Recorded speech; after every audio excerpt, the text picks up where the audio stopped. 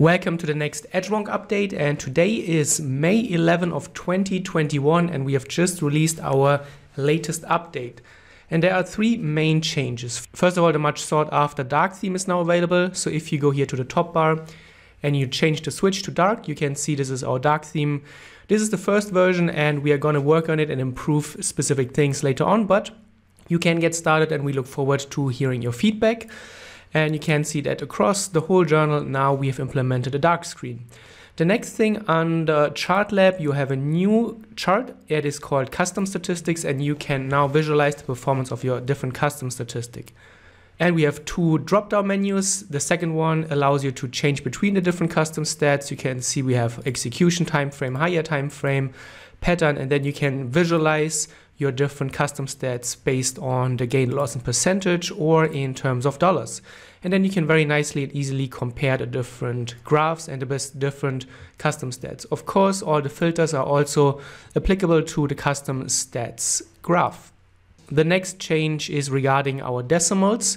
So when you go to settings and under general, now we change the way you choose the decimals and you change the markets.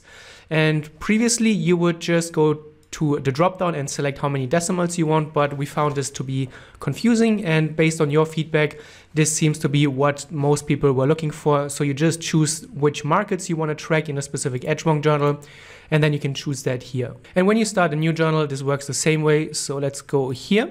We click on Add Database, and then you can see in the pop-up that comes here, you would then also choose the markets and not the decimals anymore.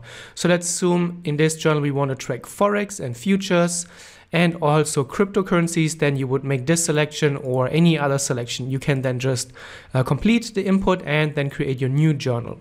And that's it for this update. We have been working on integrating more platforms into Edgewonk 3. Mostly IB interactive brokers will be added next as our next platform. And then afterwards, you can expect other platforms come very shortly. However, integrating platforms does take a little bit more time because we want to make sure that the trades you are importing will be imported correctly. So please be patient. We are working very hard behind the scenes and you can expect a lot more platform integrations very shortly. Happy journaling, and I hope you enjoy the new features.